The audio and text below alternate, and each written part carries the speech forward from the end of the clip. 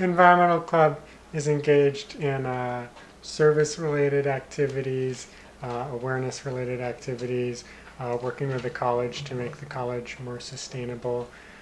The Environmental Club tries to do a lot on campus, but we also try to involve ourselves in the community as much as possible. Mount Vernon is a really tight-knit community, and so the college tries to relate to that. There's a former professor who now runs an organic farm, an organic CSA farm just outside of campus, and so we'll often go out, make trips out there and help with planting or harvesting. Yeah, so the new Commons building, I don't know if it will officially be LEED certified, but they're using the LEED certifications. Is the director of facilities who wants to get the Gator cars around campus to be run on biodiesel. If that happens, that would be really cool.